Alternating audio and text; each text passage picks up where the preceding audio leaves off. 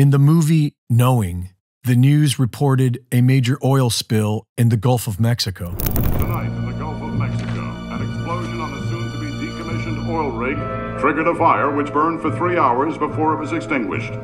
Officials don't yet know the exact cause of the explosion, but believe a malfunction in the cooling system may have been at fault. Our last run into the rig has... Due to the prompt response of the rescue unit, the structure was evacuated with no loss of life. A year later, the Deepwater Horizon exploded.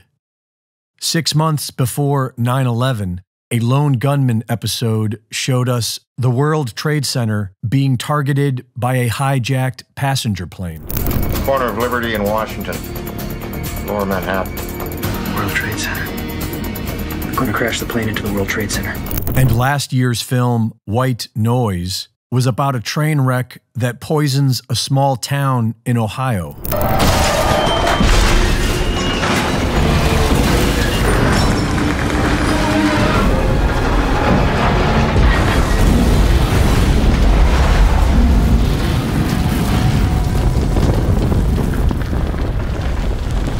This is the very same story now playing out in real life. Within a year of White Noise's release, the actual event occurs in real life, in Ohio, in Texas, and in Michigan. This is known as predictive programming, and its purpose is to psychologically trick the minds of the masses into accepting major traumatic events that would otherwise be resisted.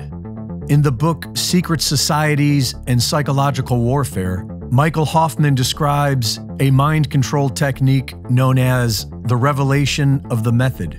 And he writes that when the revelation of the method is performed in a veiled manner, accompanied by certain occult signs and symbolic words, and elicits no meaningful response of opposition or resistance from the target, it is one of the most efficacious techniques of psychological warfare and mind rape. Sarah Elkhaldy of the Alchemist YouTube channel does an excellent job of explaining all this. According to Elkhaldy, there is a law of nature in this universe that compels the dark occult to first gain our consent before trespassing against us, because they believe this protects them from the natural laws of cause and effect. They offered, and we accepted, so it's all fair. A lack of response to an action is often taken as an approval of that action. And there is an old Latin proverb that says, "He who is silent when he ought to have spoken and was able to, is taken to agree." Silence is considered by many to be a form of consent.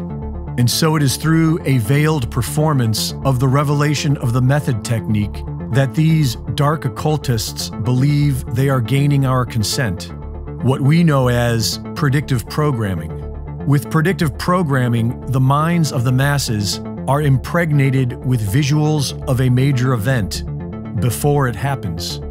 This is done through all forms of media and can be very subtle so that nobody notices. But the subconscious mind notices everything and can easily be programmed through repetition. And so these controllers repeat whatever it is that they want us to accept as reality. Because these images are delivered to us through entertainment, they elicit no meaningful response of opposition or resistance, and so we accept them, subconsciously. And when the event happens in real life, it is already familiar and acceptable to us, as if that's just the way it is. It's a mind trick, and it works by keeping everyone locked in a spectator state.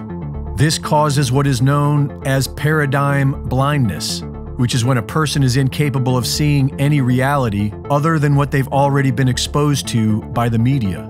This paradigm blindness will cause a person to get emotionally triggered whenever confronted with an alternative point of view that they have not been programmed to accept. It's a very powerful mind trick, and the solution is quite simple.